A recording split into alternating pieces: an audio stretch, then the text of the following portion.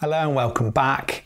In the last video I asked you to watch a Flappy Parrot gameplay video to take a look at the movement of the parrot and the barriers and to answer some questions. We're now going to review some of the answers to those questions because we've got to turn what we've learned by watching that directly into the algorithms that we create to make our own version of the Flappy Parrot game. In this first task, we're just going to focus on the parrot. We're not going to worry about the barriers at all, and we'll come back to those later on. So let's dive in and start looking at some of those questions. So the first question was to describe the movement of the parrot and what directions the parrot moves in. Now let's watch a little bit of the gameplay video again.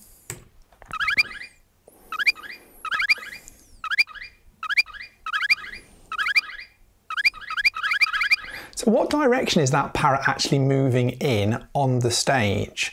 Watch its position on the stage itself. So don't worry about anything else that's moving around it. Watch its position on the stage itself, and we'll play it again. And what I hope you realise is that it's actually only moving in the up and down direction on the stage.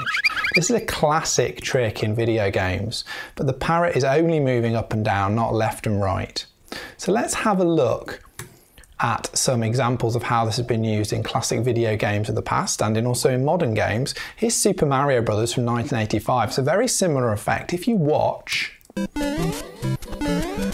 this really old game, over 30 years old, hence the slightly dodgy graphics by modern standards. If we put a red block or a red stripe over the top of Mario and play it again, you'll realise that he's always in the same place on the screen, in that left-right direction. He only moves up and down. Always behind that stripe, always in the middle of the screen in his case. Even in a modern game like Super Mario Odyssey, which is only a couple of years old, which is a 3D game with very beautiful environments moving around Mario, you'll see that Mario is basically always in the middle of the screen from left to right. He only moves up and down. There are some slight changes in his left and right position just to give a slightly more dynamic feel, but when you watch, see, he's always basically behind that stripe. You'll get the odd little touch where he's not, like when he jumps off here. So he just moves slightly outside it, but he's always basically in the middle of the screen. So going back to Flappy Bird, exactly the same is true. Although it feels like he is moving through the environment, he's always in the same place on the stage. Next question was, what key does the player press to control the parrot? What happens when that key is pressed? Hopefully this was a straightforward one to answer, but that when the up arrow key is pressed, as we can see on the screen, when up is pressed, the parrot moves in an upward direction. We get the flapping of the wings, which we'll look at how to create in Scratch later, and we also get that chirp sound, which we'll come back to in a later exercise. What happens to the parrot when the player isn't pressing the key? Now actually this question's a little bit misleading, but the basic idea is that the parrot is being pulled down when the player isn't pressing a key. He's being pulled down towards the ground. But what's actually true is that the parrot is being moved down the whole time. It's as if there's gravity in the game. Now Scratch doesn't understand gravity. We're going to have to create algorithms for modelling or creating our own version of gravity. But throughout the game, the parrot's being pulled down all of the time. Even when the up arrow is being pressed, that algorithm is trying to pull the parrot down. It's just that when we're pressing the up arrow, the up movement is greater than that movement down that's coming from our version of gravity inside the game. So when that up arrow is pressed, the parrot is lifted higher, but he's still being pulled down all of the time.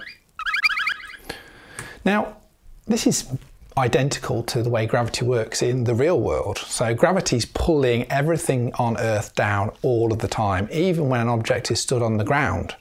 Imagine, for example, you were standing on a hill and the hill just disappeared. What would happen? Well, the moment the hill disappeared, you would start to fall to whatever level, whatever surface was below where the hill used to be. If I jump off the ground, the push force that sends me into the air is greater than that force of gravity just for a very short time. So that sends me up into the air, but then gravity, which is pulling me down all the time, will bring me back down to the ground. last question was, what happens to the parrot when it hits a barrier? Let's take a look. Now, there's actually a few things that happen. We get a spinning motion, we get a falling motion, we get a sound, a sort of a squawk or almost a half scream sound, and then the game ends. So what happens to the parrot when it hits a barrier? Spins, makes a squawk sound and falls to the ground, and the game ends.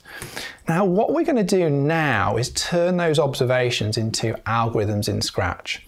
We're going to make 3 algorithms, the first 2 of them in the session today, and the third one for the parrot will be next week. Let's have a look at all 3 for now. The first one is that we need to get that constant downward movement happening, and that's the modelling, the creation of gravity inside our game. The second one is that when the up arrow is pressed, we need to move the parrot upwards, and we also need to flap the wings. And the third one, which we can't create until we've made the barriers, is that when the parrot touches one of the barriers, we're getting the spin to the ground, the squawk sound, and the end of the game. So in the next video, we're going to dive straight into Scratch and start building those movement algorithms for the parrot.